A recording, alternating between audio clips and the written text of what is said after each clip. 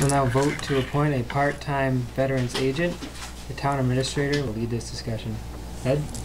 Well, we have, we received over 20 applicants, and I asked Mr. Tribuco and Mr. Bolter to review the applicants and to come up with their short list. And we came up with a short list, and Dan and Bill and I interviewed 2 candidates. We invited 3, and one person chose not to attend, so we interviewed 2 individuals, and I'll leave it with Dan at this point. Sure.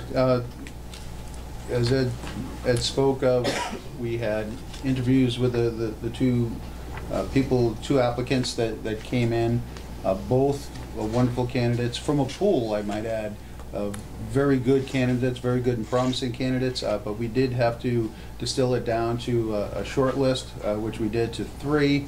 The 2 candidates that did show up for an interview were both very well qualified, and either one would have made would make a great veterans agent. We discussed the committee, Bill, myself, and town administrator, discussed the merits of each one after the interviews, and we came up with a unanimous decision that Robin Renee Kernan should be the applicant that we would endorse. Ms. Kernan has been an active member of the town, active member of the American Legion. You've seen her all around in town affairs and veterans affairs. She is a veteran herself and a spouse of a veteran. And we found that her skills, her personality, and what we believe that she can offer the town and services and help to the veterans, both in a technical aspect, on applications, and on a personal level of veterans, dealing with the veterans and some of the sensitive issues that develop in their life, especially after they've completed their service.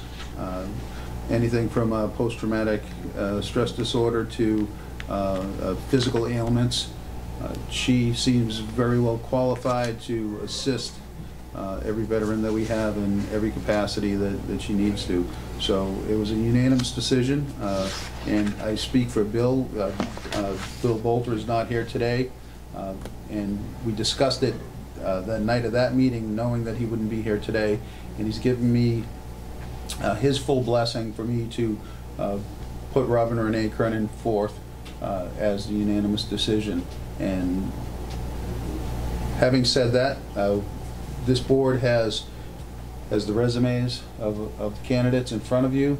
You have had a chance to review it, and I'd like to put it out there for the board's discussion, and I'd like it to be a full board discussion and vote.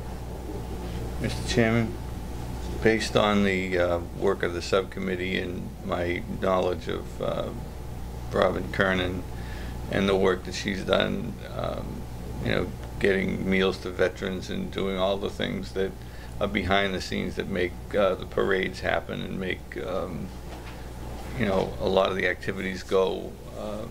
She's a terrific candidate, and unless somebody's got something they want to add, I would move the name of Robin Kernan for veterans agent.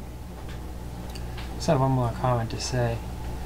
I spoke with Bill and about this in the past, and I agree with what Dan and Ed have said. I think Robin's a great candidate for this position, and I fully support her. The comment I have is I have gone through both of the resumes from the candidates, and we truly got 2 very good people to apply for this job. One gentleman that applied, he has a great deal of experience, and he's very well educated, so that always goes a long way when you have a resume. But when I read Mrs. Kernan's, she too has a lot to offer, especially working in the town of Pembroke with the residents of the town, and she's been recommended by 2 very credible people that we all know.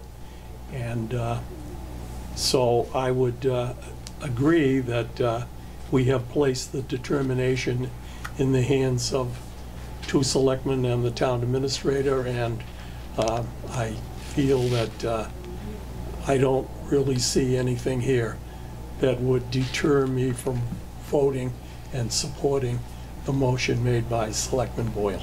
Other than a second, which hasn't been made yet. Then I will second the motion. So there's been a motion and a second. I'll now take a call of the yeas and nays. All those in favor, please say aye. Aye. Anyone opposed? It's unanimous. Very good, I wish her well. I have full confidence in her, and I was a part of the committee that selected Dave McPhillips, so this is my second go-around for Veterans Agent, and hopefully we did as well this time as we did in the past. Yeah, I'd just like to say that when the board came up with this issue that we had to deal with, and we appointed Bill and Dan, we did so with a reason, because of their experience in this area, and that we all felt that they could represent the board, and so I think that's why the vote has gone this way. And we did have 2 great candidates, but they were vetted properly and with people with experience.